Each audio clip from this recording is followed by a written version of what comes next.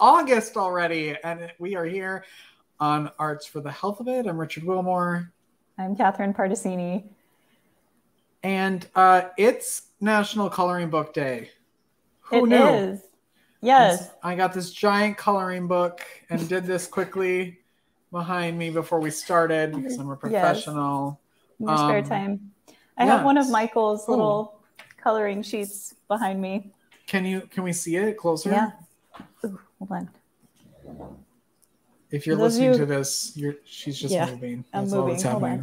There's gonna be a lot of silence on today's show with Amy, not because she doesn't like to talk, but because we're going to be doing a really fun activity with her that Catherine and I know just a little bit about, because it's sort of the element of surprise. Oh, it's a little blue dog. That's Michael's coloring sheet from the weekend. Does he have a name? He named him Rex. Yes, that's perfect. Yes. So I love that. There you have it. Have you ever seen the reverse coloring books? Yes, where it's just, I haven't seen them. They're like big blobs of that kind of look like an image, but you then go in with a pen or a marker and draw the lines that you want to create. Yeah. Of course, they're available on Amazon, so if y'all want to look those up. But yeah, they're like big sheets of, like, I guess, watercolors almost, and then your job is to go in and color and see what you, or to draw in the in-between lines and see what you can create out of those, which I think is a really cool activity for those that are maybe afraid and don't think they're an artist and can't paint or do something. It's an easy way to be creative and not have to work so hard. It kind of takes the pressure off. The pressure, exactly. Yeah. Yes. Can we do our joy card for the week?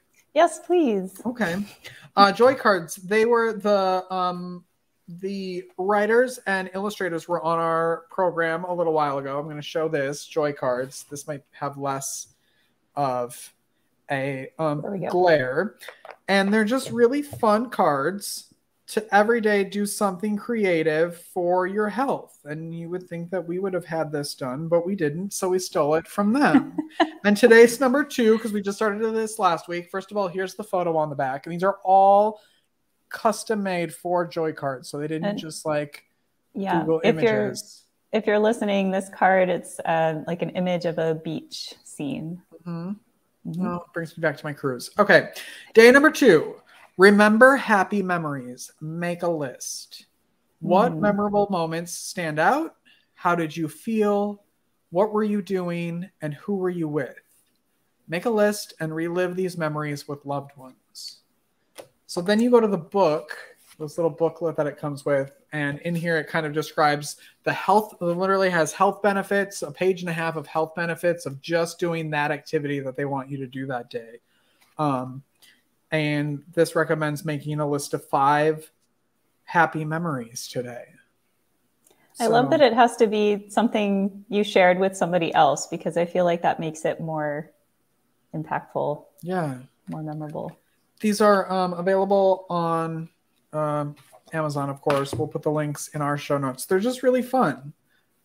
I love that one. And easy things to do every day. It'll take 10 minutes to do this, and you'll be changed forever. Until next week. Yeah, yes. Come back next week. Appreciation. You know that? Say it again, Richard. You just cut out. Sure. It's American Artist Appreciation Month. I did not know that. I should know that. Creative month, I guess, August. Yes. It's also my birthday month. Your birthday is coming up. We have to do something special. We'll just have a podcast. That'll be fun. All right. Let's stop. Do you have anything to talk about today before we bring Amy Bernstein out? I'm really excited to talk to Amy. So let's do that. All right. Let's do that. Let's start it. Come along with me, and I know you'll see that a song changes everything. Amy Bernstein. Oh, Amy Bernstein. How are you? I am great. I am really happy to be here. This is terrific, what you do here with Arts for the Health of It. I love it. Well, we're happy that you're here And we couldn't have the podcast without people like you. So thank you. Tell everybody what you do in the world. Well, what day is it? It's Tuesday. Yes. I am a writer. I spent a long career writing nonfiction. I was a journalist and a speechwriter and other things, but now I am laboring in the land of fiction full time. And it is really an extraordinary adventure and quite an amazing way to get to know yourself better and what you're capable of. Mm. And you have a book that came out today. Right? It is a book launch day for me. It's a dystopian mystery thriller called The Potrero Complex, which is about a battle-scarred journalist who gets roped into trying to solve the mystery of missing teens in a small town. It takes place a few years after a really deadly pandemic, one worse than ours, and society's having a lot of trouble making a full recovery, and people are very scarred from those events. So there's a lot going on in this book. It's a mystery, it's a thriller, and it's got, I'd say, some social commentary in there as well. Out today. In all the places. And of course, all the places. Right. But, so yes, of course it's on Amazon, because what isn't? But honestly, it's also on bookshop.org, which is a site that supports small indie bookstores, and it can absolutely be bought from bookshop.org. And I'm thrilled if people want to go check it out there. And they should. Awesome. Congratulations. How long did it take you to write the book? I'm always fascinated by that. This one was faster than what you'd consider normal. I went back to find my earliest notes because I try to take a lot of notes when I'm writing a book. And honestly, I started it at the outset of the pandemic, and I finished it within really, I think, a matter of months. And it felt like a really long time. But of course, everything during the pandemic felt like a long time. But I think I just got in the zone and just really pushed on it. Wow. What does it feel like to release a book? Like, now that it's out there today, right now, you can't go back and change anything. How does that feel? Well, that's been out of my hands for quite some time. It's the second book of mine that's come out, and what you begin to realize is that, you can push and you can promote, you can try and market, and you should do all those things. But, at the end of the day, every story has to find its readers, and readers have to take a chance on authors they don't know or don't know well yet. And you try and continue to make those connections with the readers who are out there. And frankly, you have to hope for the best. I mean, it's out of my hands as an author, no question. Yeah. Okay, I'll go. Sorry. Did you have a question? Sorry, I don't want to. I can't. Full disclosure, everyone who's watching and listening, I don't have my glasses on, so I can't see what Catherine and Amy actually look like. So I wanted to give Catherine time to ask her question. I do have a question. I was curious if you could talk with us about. You mentioned in your bio that you do some work with the community, and that you conduct workshops, and I'm just curious if you can share kind of what does that look like? Are you working with beginners? Like, some people might be listening and thinking, like, I could never write a book. That just seems too daunting. And so I'm curious what type of people you work with and how you kind of walk them through the process of writing. I do a variety of things, and it's not any one thing. In other words, some people would answer that question by telling you, well, yes, I teach these 3 workshops in this place all the time. For me, it's a little bit more, I guess, opportunistic. I have put together, for writers at all levels, I put together a workshop that I just love doing because it's so interactive, called Revealing Character Through Dialogue. And it's to help fiction writers find better ways and to be more aware of what happens when a character speaks in a book and when they shouldn't speak. And we go through lots of different examples that work well. And I wrote some examples that work really badly, which were really fun. I love it. I love doing that. I love being in a teaching and training mode in general. I teach grant writing as well. And the reason I love it so much is because I always learn from people who participate in a workshop. It's never a one-way situation. And I love the give and take and the conversations that come out of any kind of good interactive teaching or training experience. I've also done work over the years with high school students writing essays. There's a James Baldwin award program that runs in Baltimore City, where I live, where it's just a marvelous opportunity for students to write reflective essays on people who have made an impact on them. And it's wonderful to sit down with high school students and really get a window into their writing and their thinking. I also, every year, am a judge for Maryland and National History Day, which gives students an opportunity to create a project based on a theme in history, and it can take many forms. It can be drama, it can be a white paper, it can be a video, it can be a website. Incredibly creative and incredibly fun to give feedback to students and encouragement when they take on really big, kind of meaty intellectual projects like that and bring all their creativity to bear. So things of that sort just bring a lot of joy to me, and I always get, I think, probably more out of it than they do. I know you work, like you just said, you were working with children, you work with adults. Do you see a time or an age range where people become less creative or maybe more resistant to being creative? And how do you help overcome that? That is such an important question, because I think that one of the things that happens in adulthood in our culture, call it Western culture, or certainly call it American culture, is that we are shunted into narrower and narrower ways of living that seem to be acceptable. We're told to, get a job, make good money, make the most money that you can, go to work every day, be responsible, make sure you're investing time in your kids. I mean, all these things, all these rules that are put in place, and all these guardrails that we live by. And I think what always loses out then is creative practice. Not always. Some people find a way to strike a balance, but it is so difficult. And we have so deprivileged it, both in our K-12 education, arts education, as you know, has been vanishing, but also in adulthood. And I do think it is difficult for adults to restart the creative lives that came so naturally to us as children, but it absolutely can be done. Can we do that today? Because there's a project today that I would love to do. We're going to do that. We're going to do that. You're going to be super creative adults.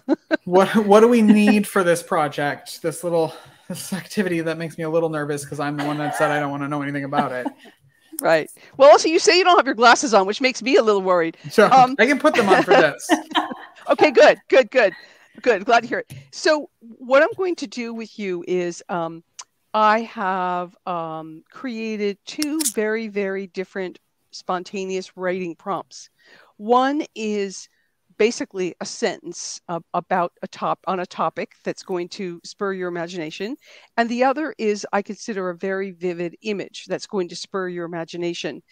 All you need to do is one of you is going to take the writing prompt and one of you is going to take the image prompt, and you're going to write for 10 minutes. And once I show you this material, I want to emphasize what the ground rules are for this exercise. And then once you've done your writing for 10 minutes, we're going to come back and you're going to share, and we're going to reflect on your process of creating, of putting yourself into that world for that period of time, and how it made you feel. It's not about creating some stellar new piece of art. It's really about the process and the act of creating itself. Ooh. Catherine, are you ready? I'm ready. Which one do you want? I will take the vivid image one. Okay. Then Richard, it's a good thing you got your glasses on, because you'll have to read the topic, right? Okay. Yes. All right. Are we ready for the big reveal? I'm so excited. Okay. Let me get this up here. Now, should we do this in complete silence? Should we have some background music playing? What do you want? I think that's a very individual choice. I personally can't write when there's music on. Okay. Okay. So here's what I have for you. Can you see this? Let's see. Oh, goodness. I mean, I'm just going to do this. Where's my writing prompt? Here. Oh, goodness. If you're listening, we're trying to read. Go ahead, Richard. Write about a day when, oh no, I can't. I feel like I'm at the optometrist. Okay, so, it says, write about a day when peace breaks out all over the world and there is not a single act of violence committed by a human being for 24 hours. Okay. And then, Amy, do you want to speak to the image prompt? The image is a painting by an early 20th century painter, a favorite of mine, named Otto Dix. But I don't want to talk about who it is, because the whole idea is for the images. We're looking at a woman, I'd say over the age of 50, a rather large size in a long sort of dark pink dress with a brown V-neck collar. She's got black hair piled on her head, round black frame glasses, and a bit of a crown sitting up on top of her hair. And she's standing up straight for the painting, gazing out at the viewer, and her hand is resting on a small table. She's a very imposing woman. Mm-hmm. That's a good word for it, imposing. Yes, right. And someone who seems almost out of time, meaning from almost any time. Here's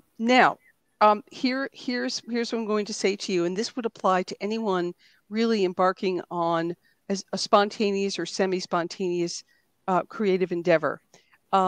We adults, we love rules because we live by them, and sometimes we get nervous when there are no rules. But I have to tell you, the rules here are simply to let your imagination fly, so that, for example, you can write in straight prose, you can write in poetry, or you can combine the two in any way that you want.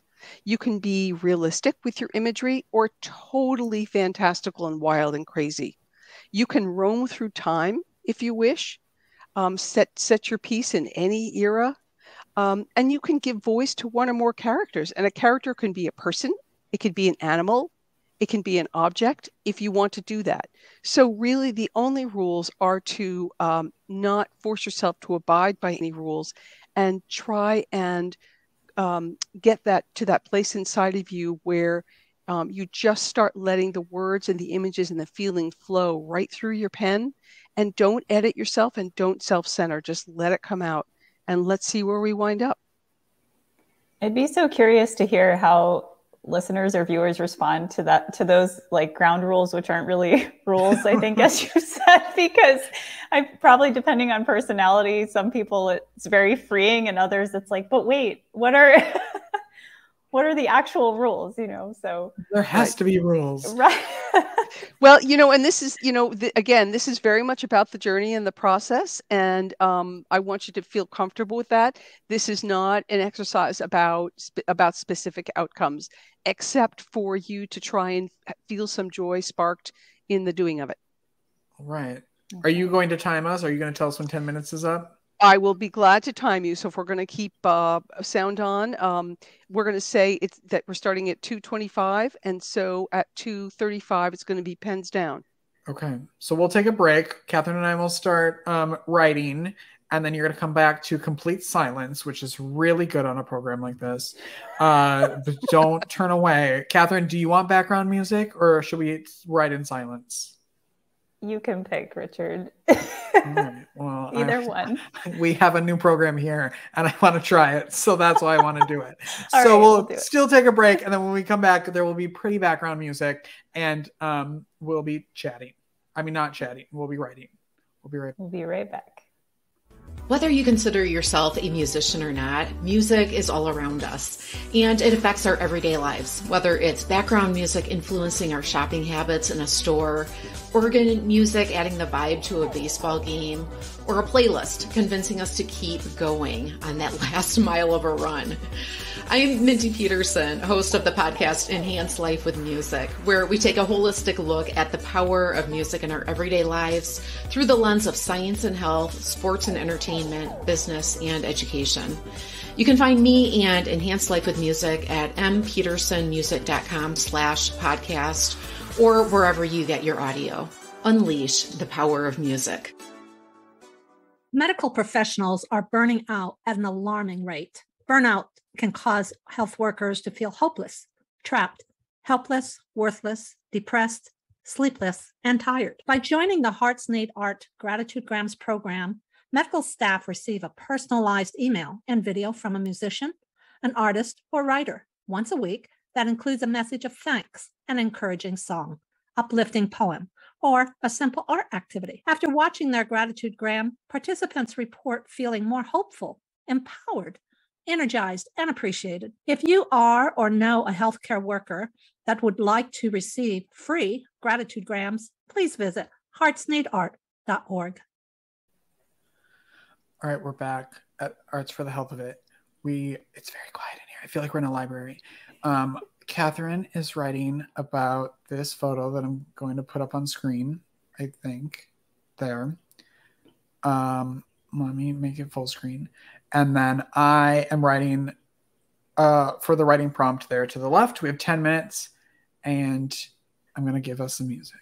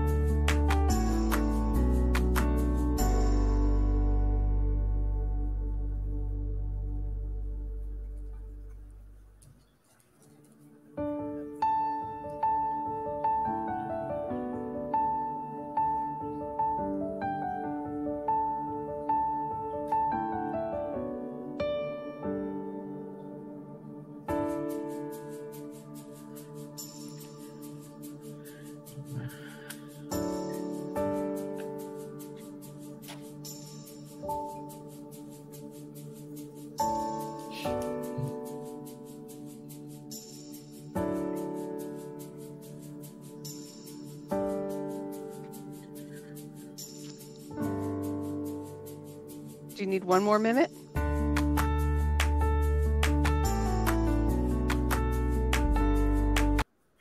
I mean, I could keep writing, but Catherine? I think same. I could keep writing for a while, but well, why don't we have you stop? Even if you're in mid-sentence, it's understood that that's just the nature of the beast here. That was so interesting. Like, it went all over the place for me. It was... I'm going to stop sharing my screen now. Is that all right with you? Yes. Good. Okay. Because then I can see you. Hopefully. Maybe. Yes, indeed. All right. So now what? I'm scared. Such a good question. So, it's interesting because this is the moment when the sharer thinks, oh, what I did is terrible. It's not finished. I can't share this. And really, making art there's always a raw aspect to it. It always asks us to be vulnerable to ourselves. But what I always say is I always try and say that we agree to create a safe space to share this little part of ourselves with the understanding that, we went on this voyage and we really didn't even know what the destination would be. And it's okay to share things that you observed on the trip, even if you never, got to where you were going ultimately. So we have to be okay with the messiness, with the unfinishedness. Those are hard things for adults because we're told we need to complete to succeed. So with that said, I'm not even going to ask for one of you to go first. Richard, I'm going to ask you. I'm not going to give you an option. Why don't you, to the extent that you can, let's hear what you've got. Now, you have the writing prompt, which was about a day when peace breaks out all over the world for 24 hours and not a single human being commits violence against another human being. Mm-hmm. Let's hear how that felt to you. Go ahead. Okay. When I first read it or heard it, I was like, all right, I'm going to do it from like morning to night, like what that day would be like for me. And then it turned into all kinds of stuff. So I'll just read. There was, of course, coffee, but it tasted completely different. Richer, smoother. Everything tasted better. Everything looked brighter. I knew something had changed. My shoulders didn't sit so close to my ears. Where was that pit in my stomach? Can you believe how quick the drive to work was? The roads were flowing like a stream, and my face already hurts from returning smiles to the other vehicles. I wonder if you'll hear about this on TV or if it's too good to be newsworthy. I'm just going to enjoy the moment. What do people eat when there's peace on Earth? Will I run out of tofu? No, my neighbor will surely feed me if I can't feed myself. There should be confetti raining down to celebrate. Do I answer the phone for telemarketers today, or do they even exist anymore? Everyone's eyes are so shiny and look like little marbles. I wonder how many apologies are being spoken today. And that's when I ran out of time. So, look, first of all, thank you. Thank you for being brave enough to share that on air with however many other people are hearing this. So kudos to you for doing that. What's so marvelous is that let's celebrate the fact that no one on the entire planet could have or would have written exactly what you wrote. So you created something completely unique that just comes out of your own creative DNA. That's what's so incredible about making art, any art. It's really unique to us. So that's fantastic. It's funny, I don't really know you, but I feel now I know you a little better. You have a very wicked sense of humor, and your sense of humor really comes shining through. And I love the fact that you took this sort of over the top, monumental idea, and you made it, let's just say, quotidian, which is to say it's you still have a daily life to live. You're still going to get in the car and go places. You're still going to drink coffee and eat things. You're still going to be in traffic. I love that you grounded this in, well, on one level, my life hasn't changed at all, even though peace has broken out anywhere. And on the other level, nothing's the same, and I don't even know what to do about it. So you really got to like this big existential moment in the piece, but by focusing on these really tiny moments. And that's one of the wonderful things about making art. And even though you may not have consciously set out to do that, that is exactly what you did. And it was just wonderful and funny and felt very real. So I really enjoyed it. Well, thanks. It's being released as an ebook on my birthday, August 12th. Catherine, do you want to share any comments or thoughts about Richard's work, and then he'll do the same for you? I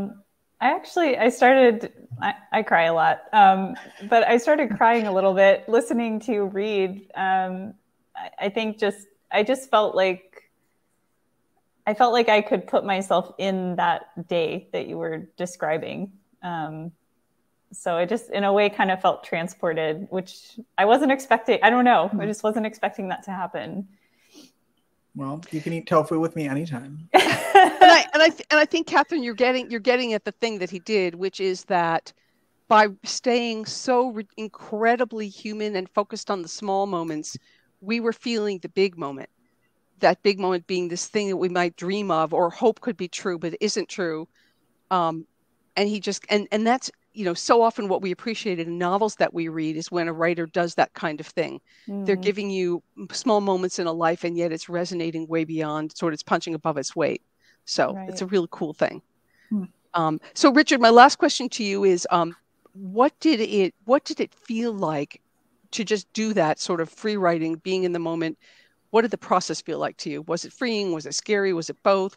Did you lose yourself? Like I said, like I wanted, because I'm a planner, so I wanted it to go in a specific way, and then it just didn't. So I had to allow myself to just, like, whatever was coming into my head, I tried not to edit it. So I just, like, put it out there. Because I thought I only have 10 minutes and I don't have any erasers. So I'm just going to go, and any thought that went in my head, I just put down. So it was interesting to see where my thoughts were popping around. Like, I don't know. They were all, like, favorite things of mine. Like, I would want confetti, but I don't know where that came from and why I decided we needed confetti if there was world peace. Like, and of course I went right to coffee. I wonder how my coffee would taste that day. That was my first thought as soon as I heard it. Was like, so if you had to choose one emotion to sum up how you felt during the writing or immediately after, what would that emotion be? I feel like I just got back from the vacation, kind of, from writing about it. Like, I feel very, like, bubbly. Like, oh my gosh, that would be such a fun day. Right. So it was an uplifting and freeing experience for you. And you mentioned something important, which is that you tried not to self-censor, which when we're starting an art project, it's so important not to censor ourselves and just sort of let the creativity come through, because there's time to shape things later on. Okay, Catherine, you we're looking at a painting by the painter Otto Dix of a rather plus size woman in a dark pink dress with a brown fur V-neck collar. She has black hair piled up on top of her head, black round glasses, and a crown. And she's standing kind of majestically. So let's hear what you came up with. Mine's not as happy as Richard's. But here we go. Okay. I can't see. I woke up this morning, swung my feet over the bed, and heard a crunch. Something cold and hard, but delicate. My new glasses. Cursing the dog, I slumped my shoulders and got out of bed. Without really seeing, I lumped my hair into a pile and pinned it into place. I had things to do today, and I didn't have time for this. An elegant brunch with friends, or so we pretended to be. The gold hairpin would have to be placed in where I assumed was the correct spot. Why did we do these silly things, dressing up in theme to sit around, eating and talking about the neighbors' hedges? Barely dressed, the doorbell rang. To avoid tripping over the wretched dog, bumping into walls, I grabbed quickly my husband's old spectacles by the bathroom sink, and still in my nightgown, went to see who would be calling so early. There, mouthful of roses and deliriously excited, was my dog Rex and my neighbor, the one with the perfect hedges. Good morning, Mrs. Heddleson. Found Rex again in my garden, scouting for roses. I stared through the blur of an inadequate prescription. It's as far as I got. Wow. Well, that went off in an interesting direction. So tell us about your process. You were looking at this picture, and look, I wish I understood the brain chemistry. You know, when responding to a written prompt as opposed to responding to an image prompt. I'm sure it's lighting up different neurons and synapses. I just don't know what they are. But tell us your process about how did the picture make you feel, and how did you find your jumping off point? The first thing I noticed about that image is she just strikes me as really unsatisfied or grumpy about something. And I also, for whatever reason, like zoned in on these glasses that she's wearing, which don't seem to be hers like that. So for whatever reason, that was the first thing that came to mind, and I chose to kind of start there. So that's interesting. So you were picking up, first of all, she does have a very set expression on her face. She's not smiling, that's for sure.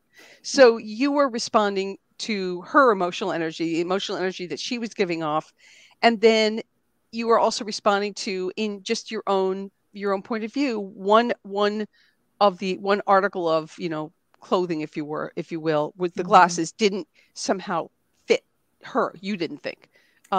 You might have I wanted to know the story behind this lady, like what happened to her, when she woke up that morning. Well, I love the way you set us off on this sort of very contemporary story, which I was almost seeing unfold as the beginning of a TV episode, and I like the way you begin us right where she's waking up and sort of stepping on the glasses, which is what I guessed immediately. I love the fact that, so many good stories start right at an inciting incident. Something key happens that's going to drive pieces of the story forward, and you just did that. So I thought that was cool, that you just got right into it. And for both of you, I wish I could see where it might go, how this might come around full circle. I want to ask you, Catherine, what I asked Richard, which was, what was if you could just assign one emotion to how you felt writing this, what would that be? I felt curiosity, because I really didn't know where I was going. I felt like I didn't know where it was going. So I just kept writing to see what would happen. And I have a pretty loud, inner critic with with this type of activity. So I was trying to just keep writing through that. So trying to stay in curiosity instead of judging every line. And that's such a good point. And I think staying in curiosity mode, which is a bit far away from the self-critical spectrum. And Richard, for you, sort of staying in that sort of joy, happy vacation day mode, where we're also a little bit far from the self-criticism end of the spectrum. Let's bring this back to health. That's healthy. That's healthy for anyone. It's healthy for us to be able to change and modify some of those recurring tapes and thought patterns and put ourselves in that somewhat more joyous space, and that space where we're more accepting of ourselves. And, being creative or making art can help us feel that way. It's why I think it's so important that I wish, more of us could find time and take time to believe in the power of doing that. So I'm really, really appreciate that you were both so game to do this in real time. That was really fun. It was. And I think I liked how our stories were almost exact opposite. You your very first line made my heart start speeding up. Something about being in the dark or something. And as soon as you said that, I was like, oh, this is not going to be good. And and then as soon as the crunch, I felt the crunch under my feet, and then I thought, the more you went on, I was like, she's such a Debbie Downer. This woman, this poor character is such. And then I felt bad for her because I thought, well, she has no peace in her life. I was just writing about world peace, and she's so unhappy, except for Rex. And Rex doesn't even realize how crappy of a life he probably has because she's just so unhappy with herself. And then I felt bad for her. Yeah, right. She needed some of your coffee. Yeah, I could feel everything you were saying. It was so well written, I thought. Right. But I could feel it. Yeah. Thank you. Amy. Well, and there we are. We have made art. I'm so happy. It makes the day even better. We've made art so we can clock out for the day and we can all go home now. How can people connect with you if they would like more from you? Really, the easiest way is to visit my website. It's amywrites.live. It's AMYWRITES.live.